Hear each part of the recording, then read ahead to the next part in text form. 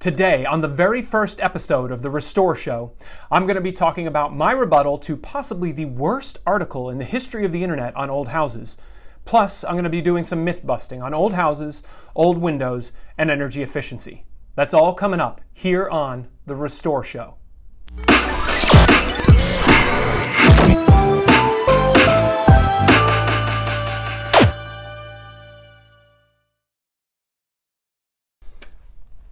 All right, this week I had the painful experience of reading an article on The Atlantic that can only be found in America as the fruits of Common Core math begin sprouting in the minds of young journalists today. On the journalistic scale of 1 to 10, this one came in at a solid negative 126. That may sound like an arbitrary number, but I can assure you the number has merit, unlike this story. The article was called Stop Fetishizing Old Homes by M. Nolan Gray, apparently attempting to capitalize on the M. Night Shyamalan first initial only name game that made his movie so riveting. Who is M. Nolan Gray, you may ask? Well, according to his bio, he is a professional city planner and housing researcher at UCLA. He is also the author of the upcoming book, certain to be a staple on every bookshelf, mine included, called Arbitrary Lines: How Zoning Broke the American City and How to Fix It. I've pre-ordered my copy, and you can too at bookshop.org. The thesis of the article is that America has an unhealthy obsession with old houses, which, in the author's eloquent words, quote-unquote, just kind of sucks. A clearly definable statement that is not subjective at all. He posits that new construction is, quote, better on nearly every conceivable measure, and, quote, one hears a lot of self-righteous discussion about the need for more preservation, end quote. On a more serious note, I'm not sure how he discovered the rotating top-secret righteous club meetings that I and other preservation influencers have, but I'm determined to get to the bottom of the leak. Negative 21 points for snooping. He continues, old housing is simply less safe, end quote, due to lead paint and lead pipes. He also cites improper aging, wiring, and these buildings' lack of building materials needed to stop a blaze as a fire hazard. You know, unlike the newer, better stuff like vinyl siding and spray foam, which are so flammable that it takes little more than my ex-girlfriend walking by to be ignited by that old flame. Negative 35 points for fire misinformation, Mr. Gray. What struck me most was not the audacity and smugness of writing an article about how anyone can disagree with you is clearly out of their mind. Clearly us old housers suffer from lead poisoning, which makes us cuckoo for Cocoa Puffs. But what really chapped my hide was the utter disregard of facts and lack of real-world experience. One of the immeasurable improvements the Honorable Mr. Gray cites is how, quote, noise is appropriately now recognized as one of the biggest quality of life issues in cities, end quote, and how new buildings get this right, while old buildings almost always have no noise dampening features. Not only is this verifiably untrue, which anyone who has lived in a home with 1-inch thick plaster walls that block not only my voice, but stop the Wi-Fi signal from 5 feet away, but the opposite is the more typical the case.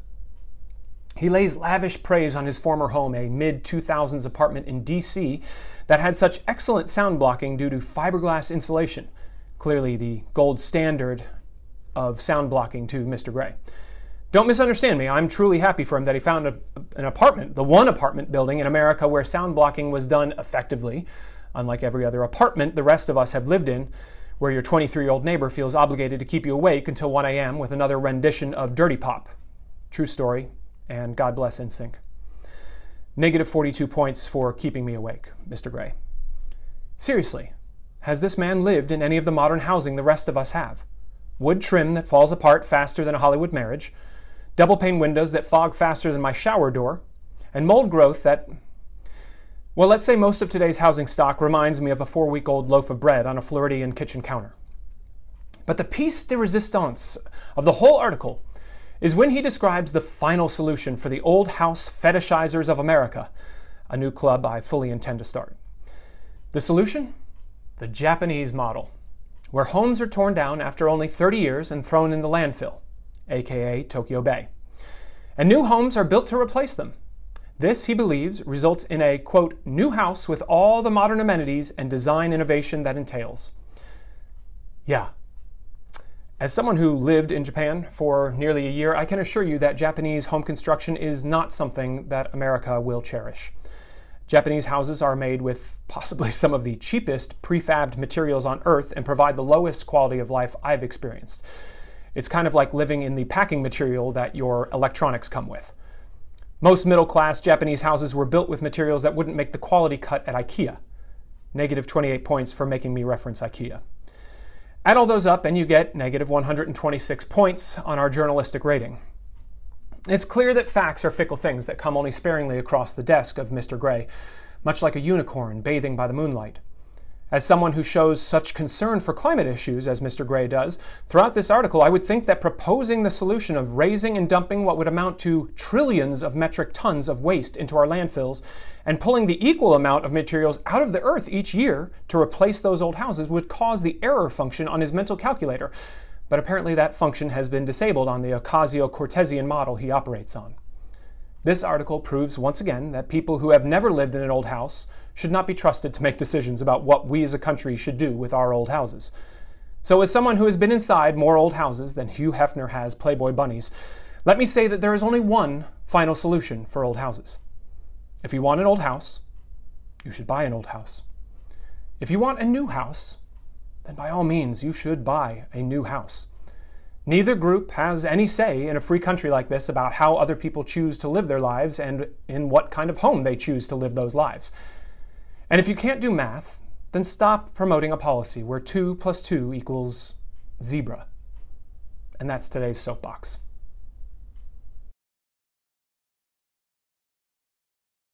All right, it's time to do some myth busting. What we're going to talk about today are energy efficient windows and other myths. Windows are probably the biggest focus of anybody on old houses. I can't buy an old house because the windows are drafty, inefficient, costing me thousands of dollars each year. And I have written extensively about this on thecraftsmanblog.com. If you want to check it out, go check that out right now. Go to thecraftsmanblog.com, search windows, replacement windows, any of that stuff. There's a ton of facts out there in the world. And these are not my facts, because there's no such thing as my facts or your facts. There are just the facts. And so what we're going to do today is lay out some of the facts. You can make the decisions with that however you would like. So let's dispel the myth right off. Windows are not energy efficient. You know, even the quintuple pane, 8-inch thick, bulletproof portal window, it's still a window. It's not designed to be energy efficient. So some stats for you. So walls on a house are recommended depending on where you live in America, the climate zone, and there's different places for those of you outside of the States. But walls are recommended to be insulated between R15 and R21. That's the best recommendations, they say. It's going to give you the best performance on a house. Windows R value, and there are other ratings like SHGC, which is your shade coefficient. There's also a U factor, how much radiant heat, things like that. But the R value, if we're comparing R value of a window to a wall, the R value of the average window is between 1 for a single pane window and 3 for the top of the line stuff. Now, there are outliers before I get comments down below that say, there's this window that's R5. Yes, there are some extremely expensive Ferrari type windows that can go up to R5. Those are triple or quadruple pane, argon filled, usually out of the price range of most average homeowners. But for most of us who are going to go from a single pane to a double pane, you're going to go from a 1, maybe a 0.9 R value to a 2.3, 2.5 is pretty typical. The highest I've seen on a residential window that's not super specialty is like 3.2. So still not a huge improvement, right? You can double that, right? I've doubled my R value of my window by replacing them. But you've still gone from 1 to 2 or from 2 to 3. Not a huge improvement. That's like doubling the gas mileage on my Toyota Tundra from 10 to 20. I'm still not winning any competitions for gas mileage. So windows were designed for 2 things, and 2 things only: ventilation and admittance of light. So your house doesn't feel like a cave. We came up with windows. Before there were windows, there were just openings in the wall and shutters to keep the weather and stuff out. Then we said, hey, it would be better if we could invent this thing called glass that would allow light to come in, and when we want to open it, we can open it. So that's how windows came about. Windows were never designed to be something energy efficient. Cavemen had a big cave, didn't have any windows, not a problem. Of course, they didn't have any energy costs, and they all lived till about 15 or 20, but windows were not a problem there. There's a few things on a house that are not meant for energy efficiency. Air conditioning, for one. I'm down here in Orlando, Florida. Air conditioning is not something that I'm willing to give up, but I also know that about 70% of my energy use on my home is from the air conditioner. Is that something I should surrender in the name of saving climate change or saving on my energy bills? No, I'm not willing to live in Florida without air conditioning. I'm also not willing to live in a house without a window. And while I think you should have a window that's as efficient as you can afford or works most effectively for you to get ventilation and light into your house, it doesn't mean that a window itself is an energy efficient an energy efficient material. There's nothing about windows that makes them energy efficient. So let's talk about some stats, some facts. According to Angie's List, the average cost of a new Energy Star window is around $600. Yes, there are the Window World specials for $199 installed. There are also several windows out there you can find by companies, say like Renewal by Andersen, for $2,300, $2,500 a window. So the average is around $600. You can find everything in between those two ranges too. And according to EnergyStar.gov, the average savings of that window, so this is upgrading from a single pane window to a double pane Energy Star rated window, the average savings of that window each year over a single pane is $15. Now, those of you with calculators are doing the math right now. Hopefully you don't have the kind of calculator that Mr. Gray has from earlier, but I'll do it for you. That's 40 years. Now, even if I'm half wrong, that's 20 years. 20-year payback. You're talking about I need to save on my energy bills. So I'm going to go spend, on an average house, $600 a window, 20 windows, do that math, and then I'm going to save $15 on each window. It's going to take you between 20 even if I'm half wrong, to 40 if I'm spot on. And it could be worse than that, right? Maybe you're in a place where you've got shady covering on your windows, so you're not going to have as much. You've got big oak trees over your house or something like that. You're not going to get as much saving from those windows if they're in the shade, or depending on your climate. Are you in Maine or are you in Nashville? Both of those things make a difference. So let's say 40 years. 40 years of payback. Is there any other investment that you would do where you would wait 40 years to get a payback of the principal, not a gain, right? We invest for the future to say we're going to invest, and when I retire in 40 years, I'm going to have more money. I put in $100,000 over my lifetime into my IRA, and when I retire, wow, it's worth $1 million. I got more than that. But what if I said I put in $100,000 on year one, and by the time I retire in 40 years, I got that $100,000 back? Nobody does that. It makes absolutely zero financial sense. And so this myth that windows are an energy efficient feature, or that you could buy an energy efficient window, it's so pervasive, the marketing from these companies. You'll save 10%, 20%, 30%, 40% on your energy bills. I've even seen the ones 50% on your energy bills. Now granted, those companies got sued and had to change their marketing because windows, first off, only account for 10 to 20% of the entire heating bill of the home. And by swapping out your windows, you're saving 10 to 20% of the 10 to 20%. Not a huge savings, but you can play with the statistics. There's a great book, for those of you who haven't read it, from the 1950s, I believe, called How to Lie with Statistics. It's on the recommended reading for like Bill Gates, Warren Buffett, everybody, and I've read it as well.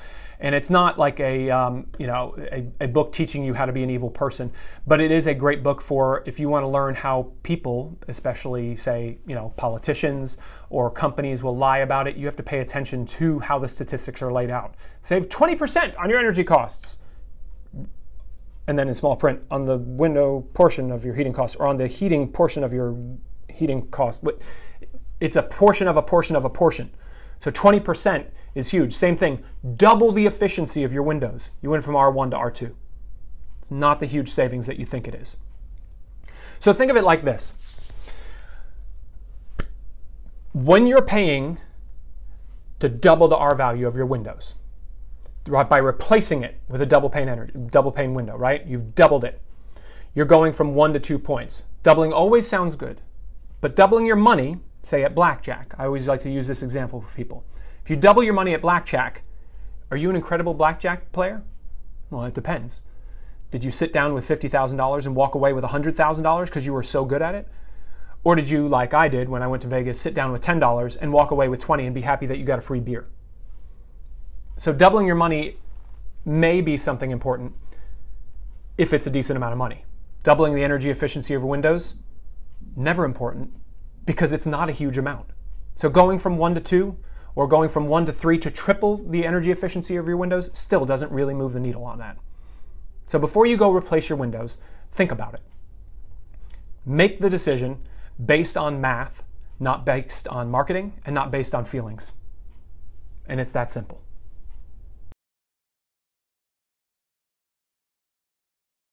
So, you've got an old house, it's got old windows, you're thinking, well, he just told me not to replace my windows, it's not going to make them that energy efficient. What could you possibly do to improve the efficiency of your old windows?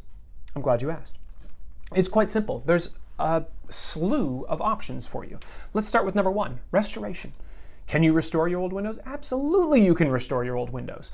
I've found that just about any window built before 1960, say, and there are some exceptions in the 60s, but not a ton, but anything built before then was typically putty glazed and designed in a way that it could be restored. It was built with old growth lumber, which is a premium building material.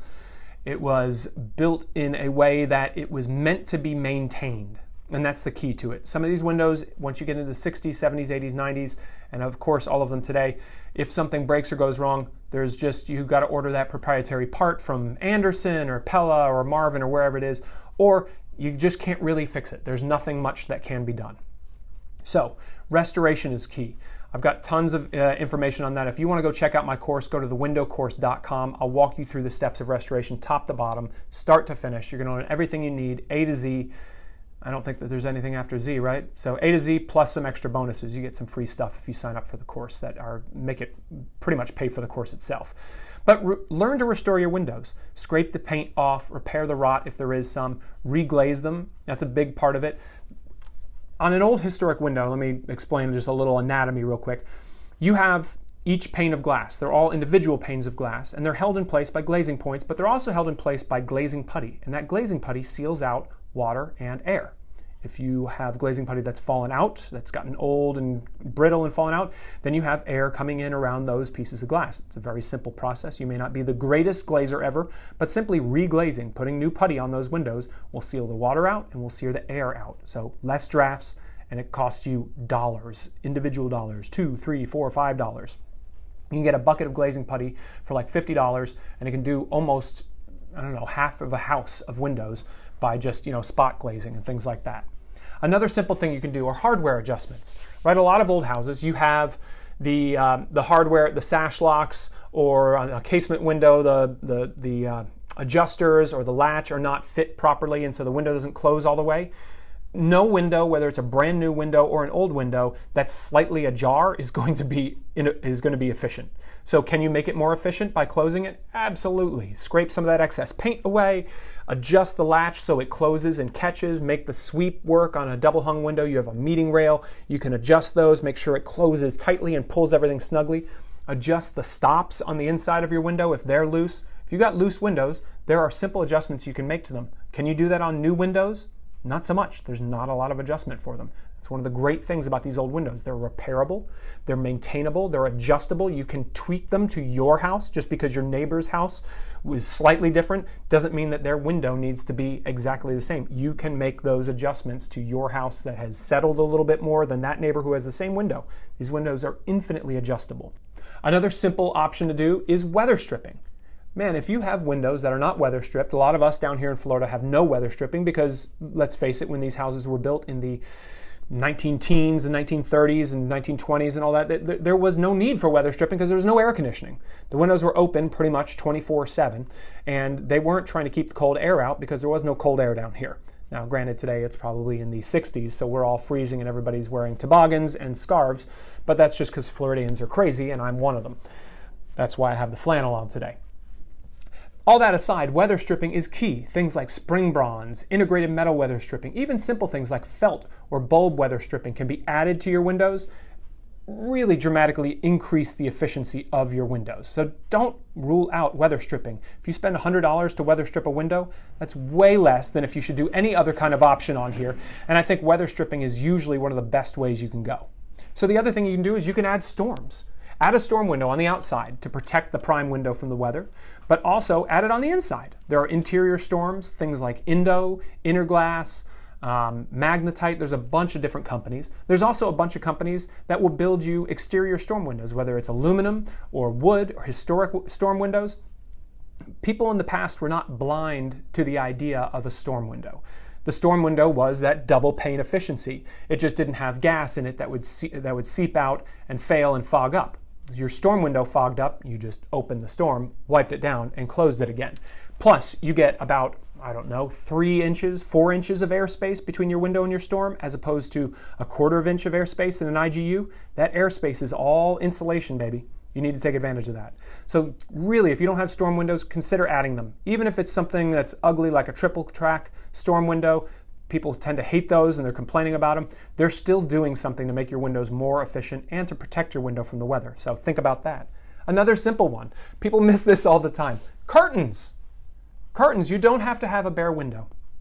Using heavy curtains for the winter, or if you're down here in the south, use heavy curtains in the summer when you want to keep the heat out. That makes a world of difference. There are thermal drapes. There's all kinds of window coverings, cellular shades, all kinds of window treatments you can put on the inside of your window to not only give you privacy, but they're also going to give you guessed it, energy efficiency. So simple upgrade, much less expensive, much less of a pain in the butt than replacing your window. And now you've gone from that R1 window we were talking about to an R3, 4, 5, 6, 7, 8, even up to 10 with windows with, say, cellular shades and thermal drapes. You can be approaching the same energy efficiency that your wall is if you put some of these window treatments on. And it doesn't require you replacing that character-defining historic window, or just even a simple old single pane window that is in good shape and doesn't need to be replaced at the moment. Another thing that people often don't think about are seasonal air sealing things. There are things like rope caulk. There is Red Devil makes a caulk that you can apply around the perimeter of the interior perimeter of your window. That's seasonal. You put it on in, say, November, whenever it gets cold by you. And then in the spring, March, April, when it warms up, you just peel it off and then you can operate your window again. For the time while it's sealed up with rope caulk or that caulk, you really can't operate the window, but then again, are most of us in the winter opening our windows all the time? Probably not. And for those of you in the southern climate like me, a lot of us use it in the summer because God knows I don't open my windows in the summer at all. It's just too hot and it's unbearable. So something to think about there. Paint. It may sound simple, but simply painting and caulking your windows around the trim, keeping them in good shape, keeps the gaps sealed up, keeps the wood protected, helps them last longer, saves you money. Maybe it's not saving you money on your energy bills, but it's saving you maintenance money, saving you restoration costs, extending the life of your windows. All simple things you can do. So don't discount the fact that there are things you can do to make your windows more efficient, more energy efficient, less wasteful. But ultimately, like we've talked about, the window is not an energy efficient material. It's not a part of the building that's going to be an energy efficient part. It just doesn't. Let's not make it what it is. It's like trying to turn a pickup truck into a race car or a race car into a pickup truck. They excel, certain things excel at what they're supposed to do. My pickup truck can haul trailers, can haul tools, but I'm certainly not going to go buy a Ferrari and try and do that same stuff with it. They're meant for different things. They're designed for different things. Let's let them be what they are and help them shine in their own way. I hope I've been able to dispel and bust some myths for you, help you understand your historic windows a little bit more, and have a little bit of fun with, some of those misinformation articles floating around the internet. Never forget, restoration is possible and demolition is a choice. Thanks.